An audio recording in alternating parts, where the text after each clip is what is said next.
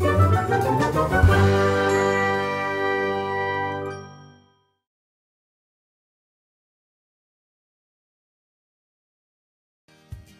everyone!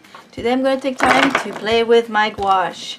So I finally got around to get some M-gram gouache to compare them with the Winsor & Newton that I already have that I really like.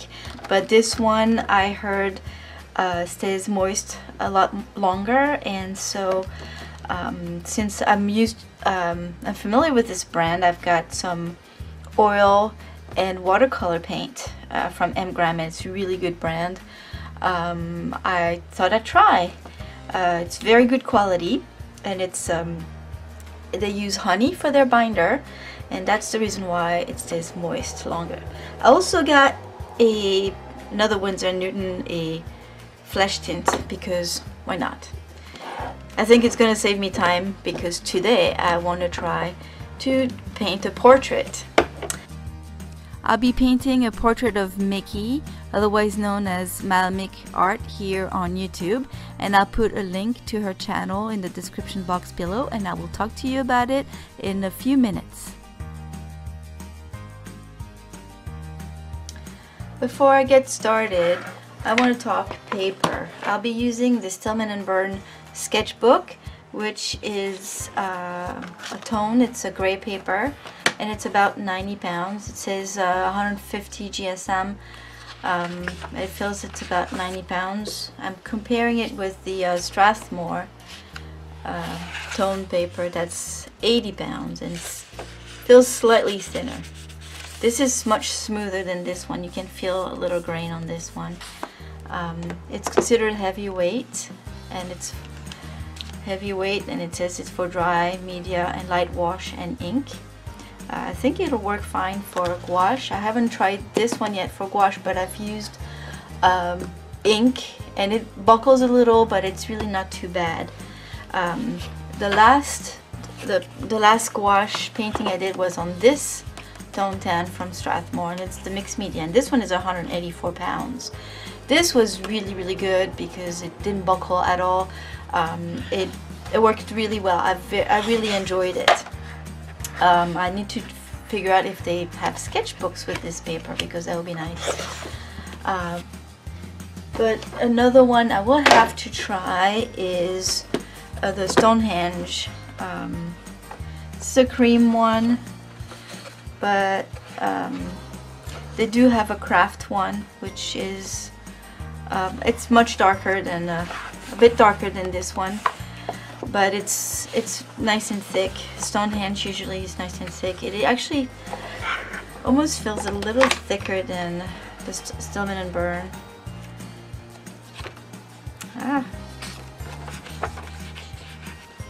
Yeah, it's thicker. It definitely feels thicker. So I think this would work well also for gouache. But anyway, this one is a brand new series by Stillman Birn. It's the Nova series. It comes in gray, in tan, and in black. I've already done a little video on my smaller black sketchbook, which I really liked. So anyway, I'm gonna start doing a portrait on this one, and we'll see how I like it. Hopefully it's gonna be thick enough that it's not gonna buckle. If not, well, we'll find out soon. Okay, so back to Malamik Art. So Mickey and I are both on the Sketchy app, where we can find some reference photos to draw and paint. We both unknowingly had decided to paint each other, and she was faster than me.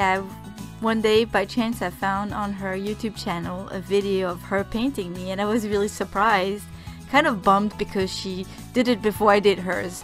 But anyway, I thought it was pretty funny. And so here's finally my painting of her, and I hope she likes it. I highly recommend you guys to check out her YouTube channel. She seems to like to paint a lot of watercolor portraits, and she does a beautiful job. I like that she likes to try lots of different things, and she's not afraid to challenge herself. So check it out. Again, I'll put a link in the description box below.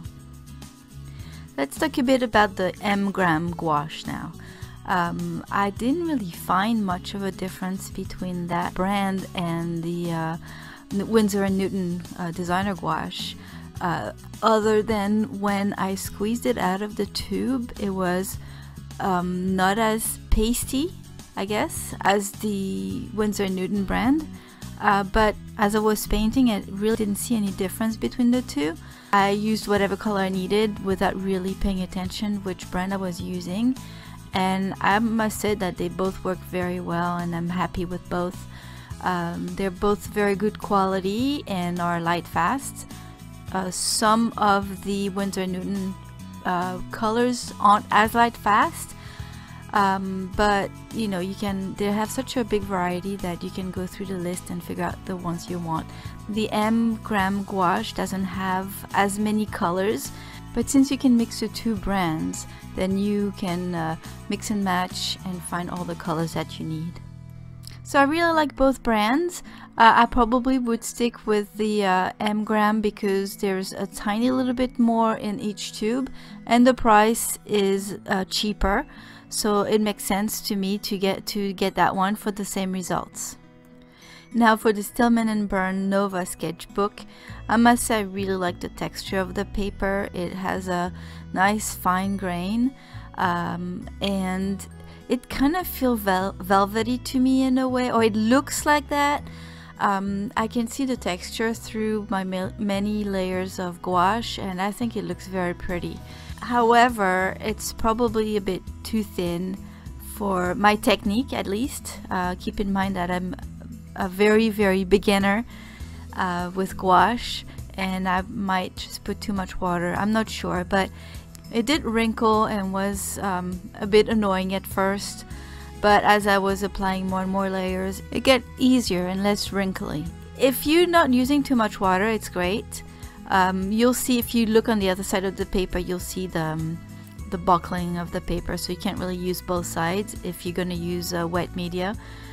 But other than that, I really like it. I'm probably going to stick with dry media for this paper though, colored pencils most likely.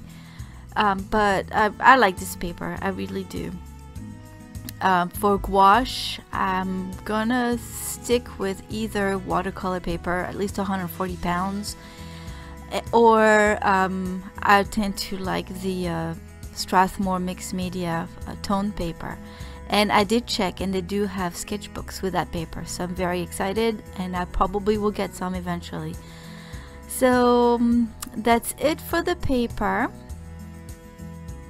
As I mentioned before, I'm a gouache newbie, and so the way I'm using it, I'm not quite sure. There's not a particular technique. I'm trying to figure out what to do. I must say I had a great time, and I'm falling in love with this medium because it's so forgiving. If you make a mistake, just go over it with more opaque paint, and then it covers it all. I like how I can blend everything the way I like it. It's a lot of fun. I really like it a lot, so I'm gonna keep using it because it's one of my new favorite mediums. Mickey, I hope I didn't distort your face too much. I'm sorry if I did. The way the picture was, I know I kind of got your body a bit wrong. I'm gonna have to fix the way the dress goes into the shadows in the back because I stopped it right there and it kind of looks weird. But I will fix that, and that's it. I had a great time. I like that picture. I'm glad I got over your curly hair. Very pretty hair. It's just the pain to paint when you're not used to it. But it was fun and a great challenge, and I liked it.